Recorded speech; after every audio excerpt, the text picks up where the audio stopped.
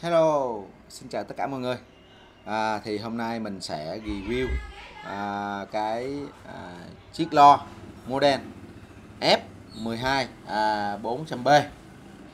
Thì rất là nhiều anh em hiện tại đang quan tâm tới cái mẫu loa kiểm âm này. Và cái mẫu loa này nó có thông số như thế nào và cái độ hiệu quả nó như thế nào, thì anh em xem hết video này thì anh em sẽ biết được nó hiệu quả cho anh em làm show như thế nào. Và cái trước tiên thì mình muốn gửi đến cảm ơn tất cả những anh em đang quan tâm kênh YouTube Titan Việt Nam. Thì cũng có rất là nhiều anh em yêu cầu review rất là nhiều sản phẩm, nhưng anh em biết là mỗi ngày mình đăng một video, và một video đó nó có miêu tả review chính chi tiết những con loa model. Nhiều khi là mình làm cái video, nhiều khi cái âm thanh của nó, nhiều khi bữa nói chuyện mạnh, bữa nói chuyện hơi yếu nên cái âm thanh nó lớn nhỏ, canh không có đều lắm. Thì hôm nay mình đầu tư một cái bộ mic G, thì có thể nói chuyện để lên đây nói chuyện cho nó nghe, mọi người nghe rõ hơn. Và mình cũng muốn gửi đến cho tất cả mọi người đó là cái chi tiết cái con F12 400B này nó có thể sử dụng được không gian như thế nào. Và con này là mình nói cái kết cấu tạo của nó trước, và cái hiệu quả của nó trước, và mình sẽ nói chi tiết về sử dụng ở đâu phù hợp nha mọi người. Và con loa này là nó có model là F12 400B, thì được sản xuất từ 2019, 2020, 21, 22, 23 và 24 là cái kiểu mới nhất, và được thay đổi hoàn toàn về cái thứ nhất là về phân tần, thứ hai nữa là về cái level chất lượng hơn. Và mình cũng nói với mọi người đó là chiếc loa này cực kỳ nhẹ, và thứ hai nó là cực kỳ giá nó phù hợp cho mọi người sử dụng. Một củ loa bass 12 inch và một cái củ chép 1.7 inch là từ 2024 tháng 4 là toàn bộ là THיודC hết. Có những ngày trước có những cái con loa thì sử dụng nó có theo cái năm tháng mọi người, nó sẽ phù hợp hơn. Ngày trước là nó không ổn định, bây giờ thì mọi người cũng biết là con loa F12 400B thì hiện tại thì nó được thay đổi về chất âm, về cái mẫu mã, về cái thiết kế, và đặc biệt về cái nước sơn cực kỳ chất lượng. Và con này nó có đáp ứng tần số là 65 Hz cho đến 20 kHz, cực kỳ xuống sâu mềm cực kỳ. Anh em có thể chơi ở dải tầng là từ 75 80 Hz lên là tốt, cực kỳ tốt. Và tại sao mà nó có cái độ mà tần số cao lên tới 20 kHz? Con này là sử dụng họng chép composite, cộng hưởng rất tốt. Và anh em sử dụng, nếu mà monitor thì cái phần mà cái đuôi chép anh em cắt nhẹ xuống ha, cho nó phù hợp hơn. Lỡ có ca sĩ rồi đó không biết, cầm cái micro ta chĩa vô cái lo nó dễ bị hú hít. Và đặc biệt con monitor là rất là bền nha mọi người, rất là bền. Và con này nó có chơi được ở cái số watt là 500 đến 1000W, chế độ 8 ohm nha mọi người, 8 ohm GMS. Thì anh em biết là con loa này thì mình có thể số watt nó mình nhân 4 là ví dụ như là 500W thì có thể là 2000W, và nhân 4 là maximum, tức là nó max lên. Và con này cái độ mà cách 1 mét của nó có thể chơi được là 115 dB. Và cái con này cân nặng là 20 kg, giá là 13,4 triệu một cặp, là một cái là 6,7 triệu, chưa bao gồm phí vận chuyển và VAT. Rồi mình sẽ cho mọi người xem nữa là cái con này nó có đi làm show để rất là đẹp, và anh em có thể sử dụng ghép lên để loa đơn vẫn được nha, đánh không gian hẹp cực kỳ hiệu quả, Và mình sẽ cho mọi người xem một cái sự hiệu quả của nó để anh em làm show, nó đi làm rất là nhiều. Thì anh em cũng biết đó là Titan thì những con loa này tiếng vocal nó cực kỳ hiệu quả và cực kỳ tốt. Nó có thể kêu đều dải từ 65 cho đến 20 kHz. Và mình có quay video thực tế một tí nữa mọi người sẽ xem được. Vậy đó ha. Đây, mọi người thấy không? Khi mình chống cái chân trống của cái sub lỗ sub cắm vô mình đưa lên thì mình là chuyển thành các lo folder. Và nó có hai mã là dán tem đứng và dán tem nằm, sử dụng được 2 in 1. Và con lo này cái video nó phụ như thế nào để mọi người xem cái video này mọi người sẽ biết được là nó phụ như thế nào ha. Hello, xin chào tất cả mọi người. Thì hôm nay mình sẽ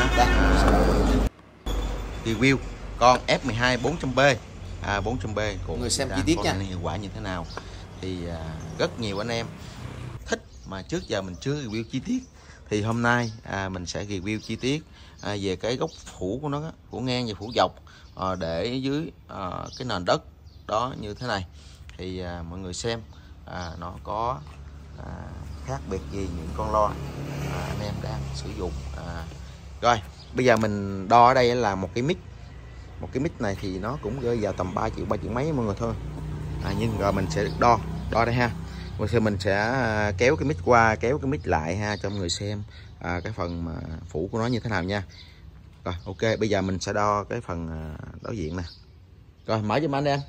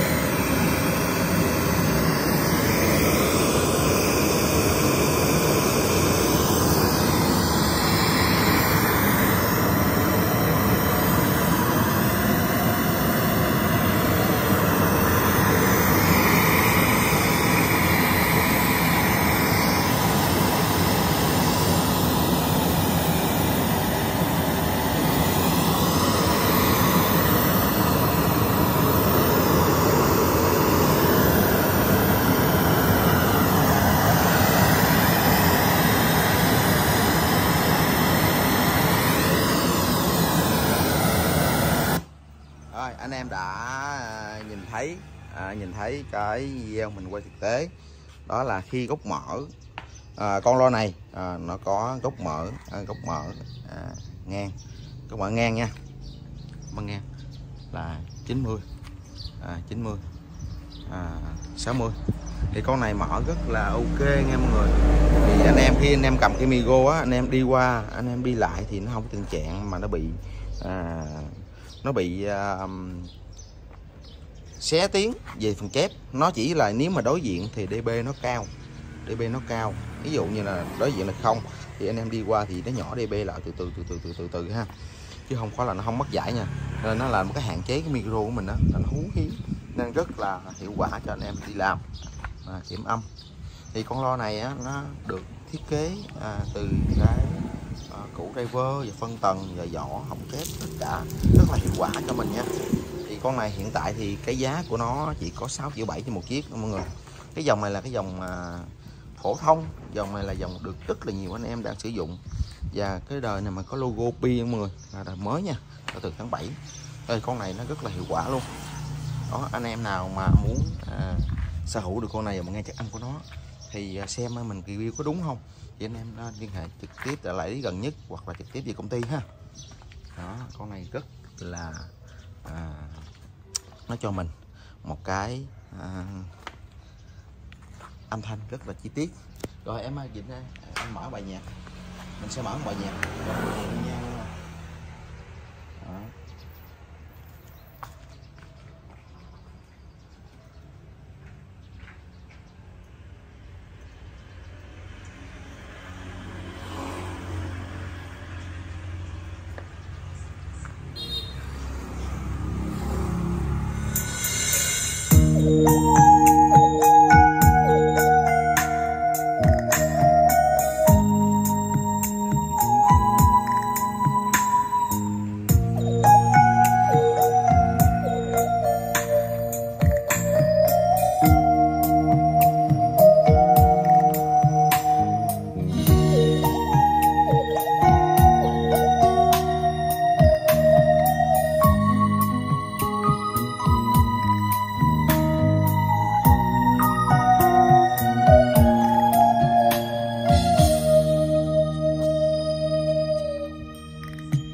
Mùa đông năm ấy ta tình cờ quen nhau, trời đông lạnh giá nhưng sao nghe ấm lòng, vì anh bên em chuyện trò thâu đêm cho qua đi bao cô đơn gió mang. Tình anh như gió lùa vào mái tóc em, tình anh như nắng cho môi em thơm hồng, nồng nàn bên anh ngọt ngào.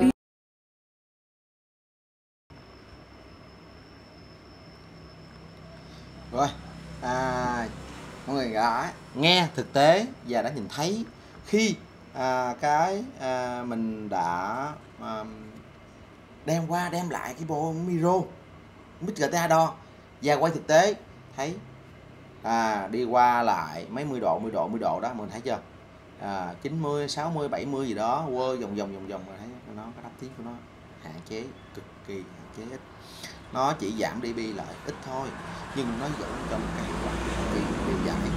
Và con lo này anh em có thể chơi xuống sâu, tận sâu 65Hz là anh em cắt tầm khoảng 75-80Hz làm việc rất tốt, và cái min lao của nó rất là dày, dày nên nó cho ra một chất âm điều giải, tức là tới phần chép luôn, thấy không, 10 mấy ký, 15, 16 ký nó nhóng lên trên, thì anh em có thể cắt hạ xuống một tí cho được.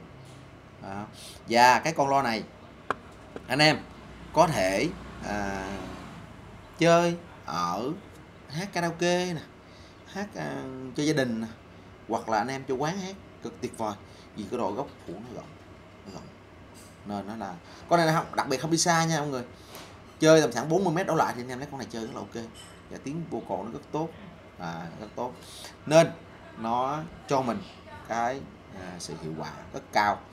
Và đặc biệt mọi người thấy cái đáp tiếng như vậy, cái pha như vậy, cái pha mình có công bố trên trên đó, trong video này mình hơi bị phức không thấy là nó rất là đều đẹp, nên nó là cho tiếng ca rất là tốt. Và đặc biệt con lo này là giá của nó chỉ có 6 triệu 700 một chiếc cho mọi người. Đó.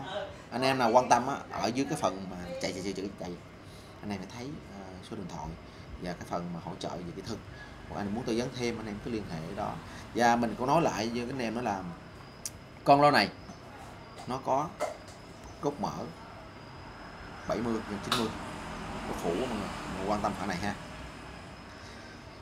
Và con lo này là con lo được nhiều anh em sử dụng nhất trong các combo của Titan, không thể thiếu. Anh em không có điều kiện thì anh phải mua một cái, và anh em có điều kiện anh em mua 2 cái, có điều kiện nữa mua 3 cái. Và hiện tại công ty Titan Đồng Nai đang có chương trình là bốc thăm trúng thưởng, anh em mua giá trị 20 triệu là được một vé trúng cặp V3, thì mình cũng nói cái video trước. Và hôm nay cái video này mình muốn gửi đến cho tất cả mọi người đó là model F12-400B. Và hôm nay là ngày 26 tháng 6 2024. Anh em nào quan tâm muốn mình review những cái model nào thì anh em cứ bình luận bên dưới thì yêu cầu mình thì mình sẽ review. Và những anh em nào muốn góp ý những cái vấn đề đó thì anh em cứ góp ý bình thường, mình vẫn là vui vẻ. Rồi anh em nào quan tâm với cái hệ thống của Titan thì anh em cứ liên hệ trực tiếp cho công ty số điện thoại bên dưới. Và anh em nào cần sự hỗ trợ setup, có thể anh em setup online hay là setup gì đó, anh em cứ liên hệ inbox cho mình cái Zalo 0974 7044, mình sẽ hỗ trợ cho anh em cái phần đó. Rồi, cảm ơn anh em rất là nhiều, chúc anh em lựa chọn sản phẩm phù hợp cho mình. Rồi, chào tạm biệt và hẹn gặp lại anh em cái video tiếp theo.